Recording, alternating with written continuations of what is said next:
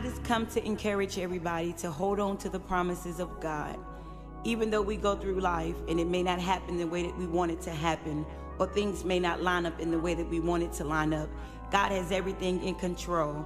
For in Jeremiah 29:11, it simply states, "For I know the plans that I have for you, declares the Lord, plans to prosper you and not to harm you, plans to give you a hope and a future."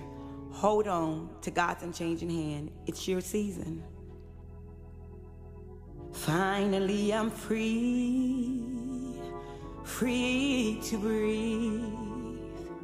Now I can see the sunshine again. No more late night worry.